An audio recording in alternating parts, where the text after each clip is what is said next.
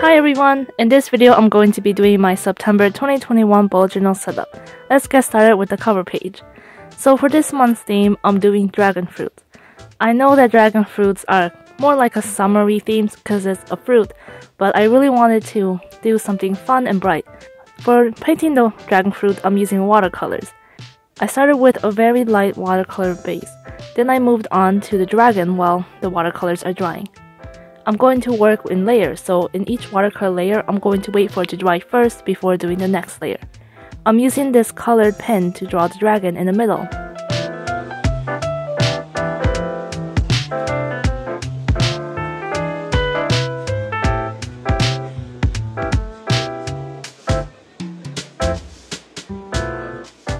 Anyways, I'm moving on to the second layer of watercolors.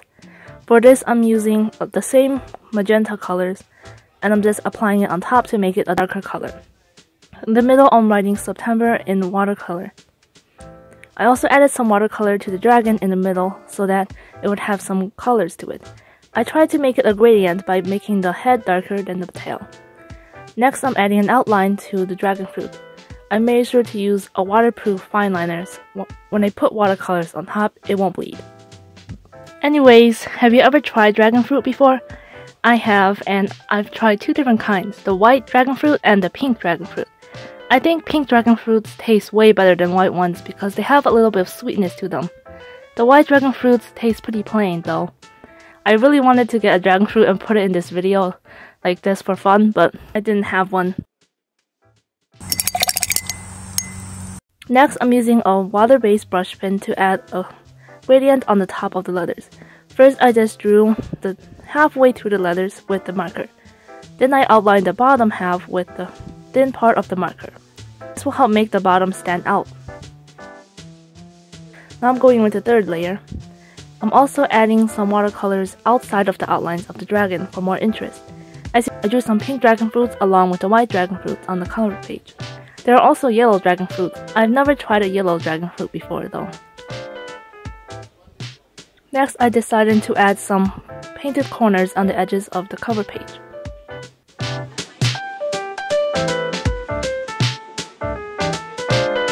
I used the marker to add some darker shadows on top of the dragon fruit. Lastly, I'm erasing all the pencil marks.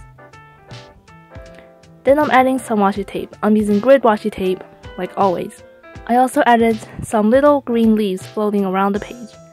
This will just fill in the empty space. Oh, and before we finish, I'm just touching up the letters. And that's our finished cover page. Moving on to the calendar page. I'm starting with the leaves of the dragon fruit because they're a lighter color than the pink, so I don't want them to be covered up by the pink when I put it on top. I usually start with the watercolor first before the outline because I feel like it makes it feel more flowy instead of stiff, since it can go outside of the outline. Next, I'm drawing the calendar using a ruler. This is a simple box layout. I also drew a notes box on the side as always, but I think I should have used a ruler for that because it turned out kind of wonky. Next, I'm outlining the dragon fruit. I looked up a lot of references for dragon fruit to make this because I didn't really know how to draw it. If you look at dragon fruit, it looks kind of weird because it has all these green leaf-like things sticking out of it. So I had to draw that and make it look like the picture.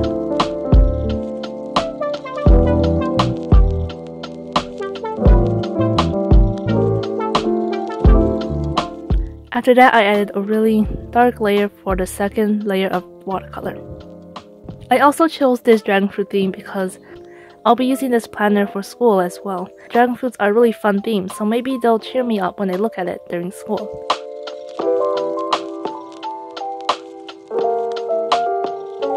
Anyways, this is the brain dump section. I'm putting it right next to the calendar because when I put it on a separate page, sometimes I don't look at it that often, but I always look back on the calendar page. I'm also adding a blotch of watercolor for the dragon. Next, I'm using a dark brush pen to draw a drop shadow.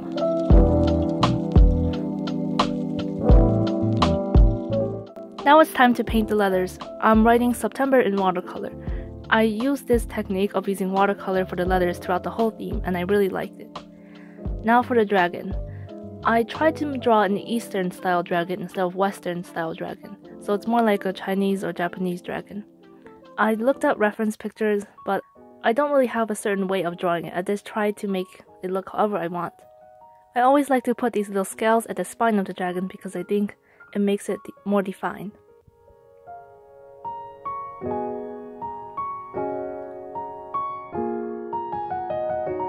Again, I'm using the same technique of the water-based brush pen on the top and then fine liner on the bottom.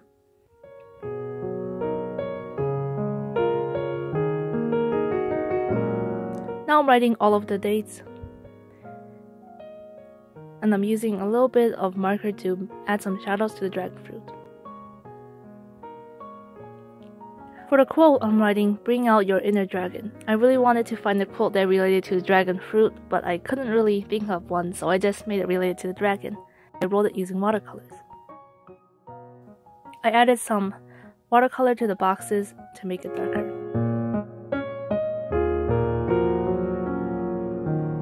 Lastly, I'm adding some washi tape. The grid washi tape is my favorite because I use it for almost every theme I have. Moving on to the next page. This first page is the sleep tracker page. For this, I'm going to draw a giant dragon fruit cut in half.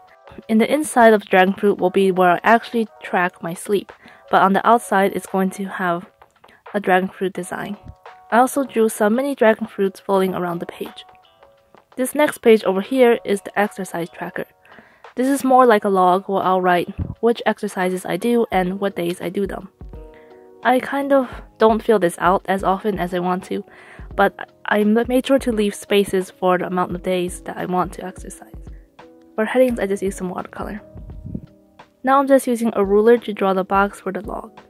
Sometimes I don't use a ruler, but I think it makes the lines way more straight, and I'm not going to be lazy anymore. I'm also outlining the dragon fruit sleep tracker. These dragon fruits look super delicious in this video. It makes me want to get a dragon fruit to eat right now.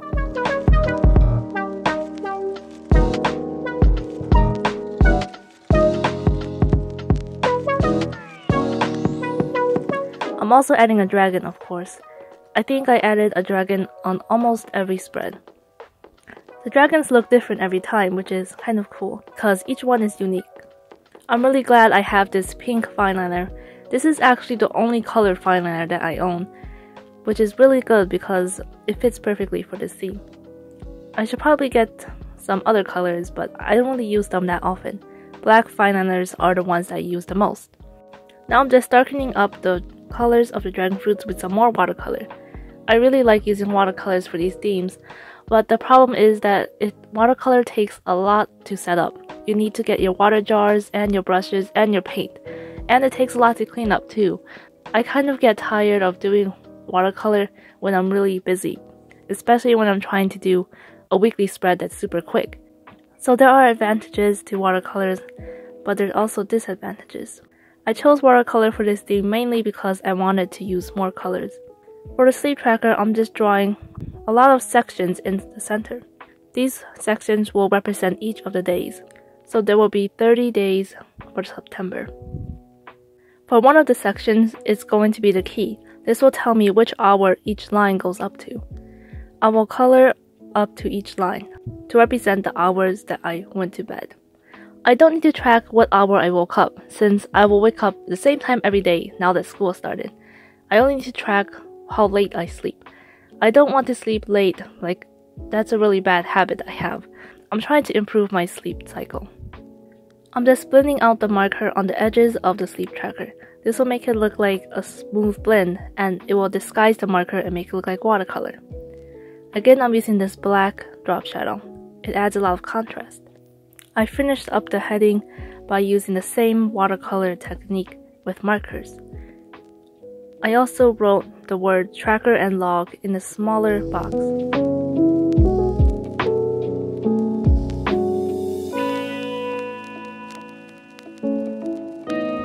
I decided to use my markers on the dragon to add some more color.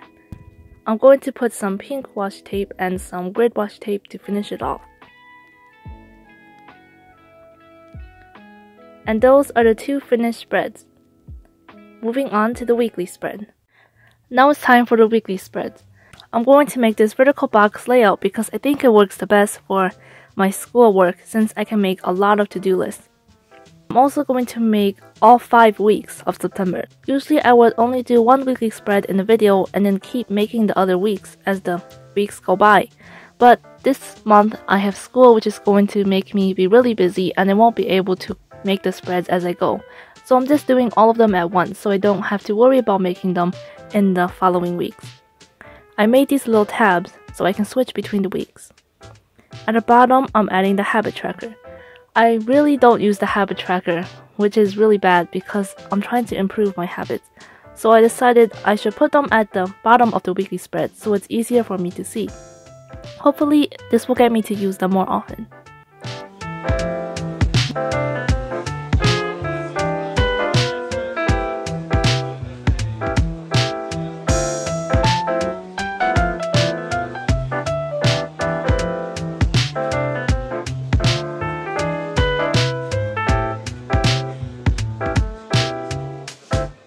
I'm also adding a dragon at the bottom. At the top, I'm writing which week it is.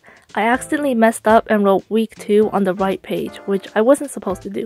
So it's actually a sunset right now, which is why the lighting looks so good. Anyways, I'm adding a black drop shadow on the right side and the bottom of each box. Each weekly spread is going to be the same layout. At the bottom of the box, there's a colored section. This is for writing my tasks that are not related to school. I'll be writing after school tasks such as making YouTube videos and other things. I outlined the bottom box and the top where I wrote the days of the weeks. Next, I'm just coloring the dragon fruits by darkening up the watercolor.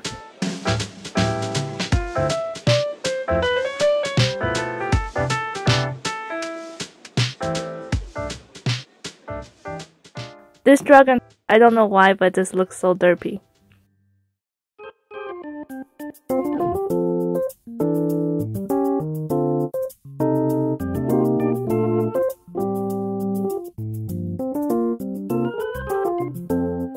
I'm doing the same coloring technique, but this time I decided to use my marker for the spines to make it faster. I still did not realize my mistake of writing week 2 on the second page.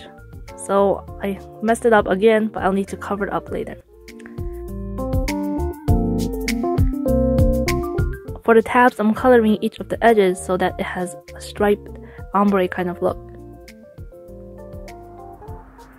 I also darkened up the bottom boxes for writing my non-school related tasks. Now I'm doing all the other weekly spreads, which are basically the same thing.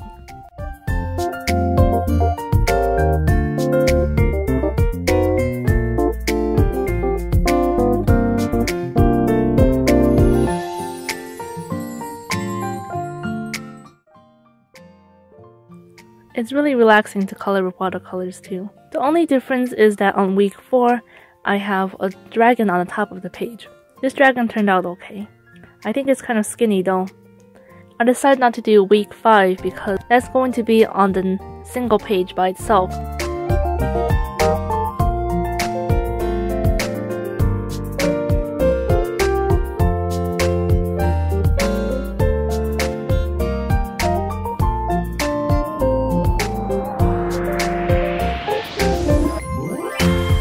For the bottom, I wrote "Be brave and strong." This is also related to a dragon quote. Lastly, I'm going to add some washi tape to all of the pages. It's time for the final flip through.